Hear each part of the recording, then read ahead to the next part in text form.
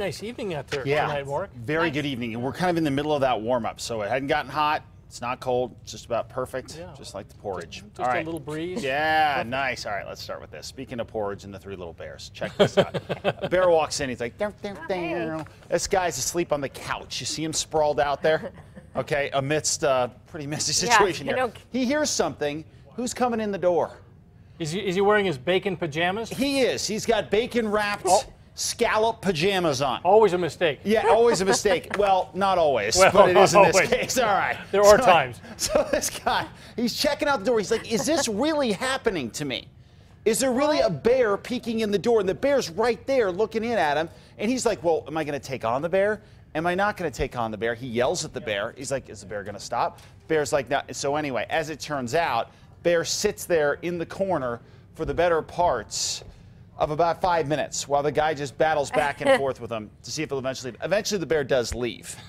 And that's what we're left with. But can you imagine being woken up out of a dead sleep with a bear in your living room? Man.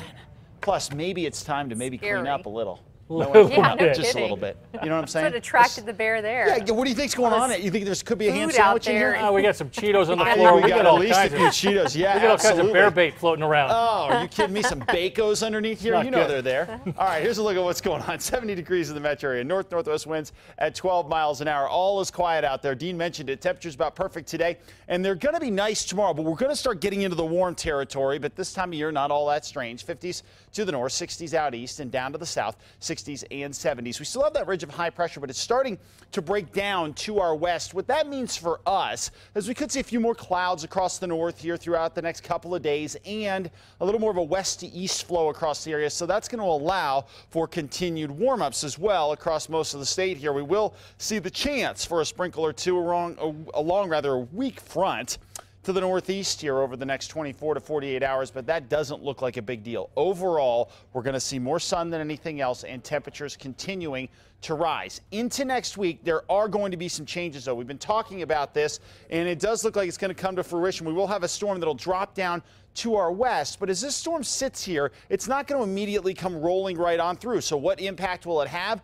Well, it may end up, well, first of all, it's going to crank up the winds, but it may end up drawing a little bit of moisture into the east side of the state. And we'll have that dividing line, which we call the dry line, the line between dry air to the west, in our case, and moisture to the east here. And along the dry line, we tend to get lift, and that lift helps to form storms. So you guys across the east side of the state, midweek next week, could have a chance to get some storms going here. We could even see a few severe storms. When we get this type of setup, severe storms are not uncommon. So we'll wait and see how this thing shakes out, but that could be one of the impacts of that storm sitting to our west, because it's not going to roll through in any sort of significant way throughout much of next week, and we do need it to. Check out what's going on January through May. Our moisture has been way low, and in fact, if you take our numbers, look at these numbers. Over the past 2.5 years, we've taken our rain total, 15.24 inches total. The average that we should have during that same time period, 21.17 inches. We're at a deficit of almost 6 inches.